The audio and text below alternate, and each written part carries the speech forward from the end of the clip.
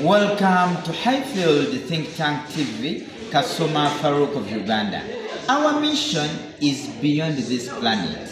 We want to leave the world as a better place. Our mission is about changing the world politically, socially, and economically. Africa and Uganda, basically in this case, we are realizing that we have few industries. Now, the challenge in our program for Momenta today is that how can Uganda raise industrialization in a struggling economy like Uganda? Because people are starting up industries, but the industries are collapsing. I'm here with one of the lead people who are following issues of economics. What's your name, sir? My name is Abdurazak Mataka. Abdurazak, how can the government solve the equation? Because we are realizing that industrialization is at a very low level. So it's very easy for the government to solve this problem. Yes. First of all, when you look at the government of Uganda, one of the things it will do is imposing high import duties on especially products that are imported into the country.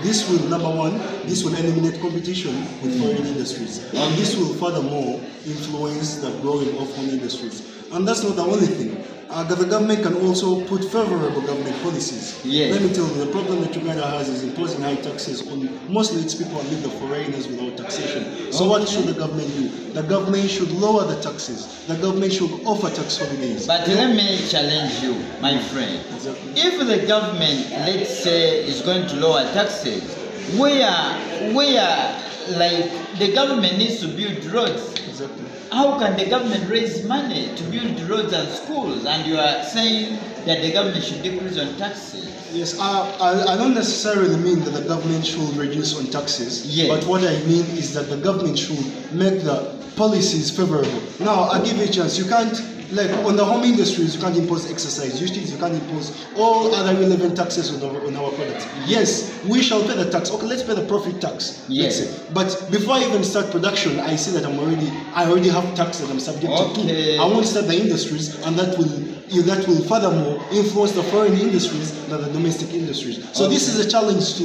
Uganda as a country. They should create favorable government policies. When it comes to company registration, let the process be easy. Now, when you look at Uganda, the process of company registration is very difficult. You mean some people want like to register companies, but the process, there's a lot of bureaucracy. There's a lot of bureaucracy. You have to get several forms, you have to get several lawyers, you have to go reserve the name, you have to do this and this, get company resolution 88. Yes. All those, we have a lot of illiterate people that have the brains of making money, but aren't willing to go through all that bureaucracy in order to do business. Okay. So what should the government do? Favorable government policies. They should impose high import duties on products that are coming into the country and let them do something about the infrastructure. Nobody's going to do business when transport is hard for me. I'm going to incur a lot of costs, and that is in favor of business. So government has to work on table.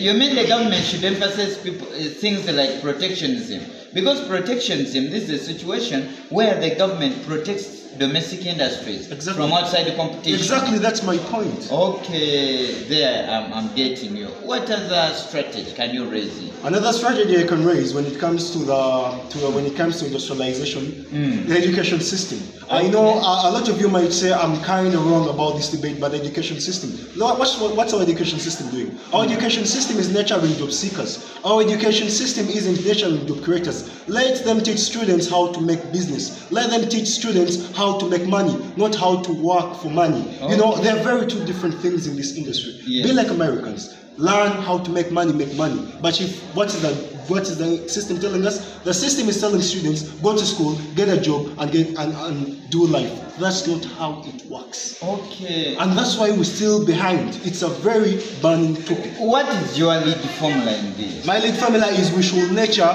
job creators. My nurture formula is that we should create masters of money, not slaves of money. That's the only way to this thing. Thank you very much.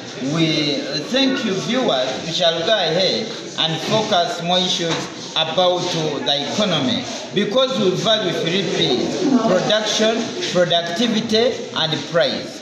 Thank you, and I wish you well.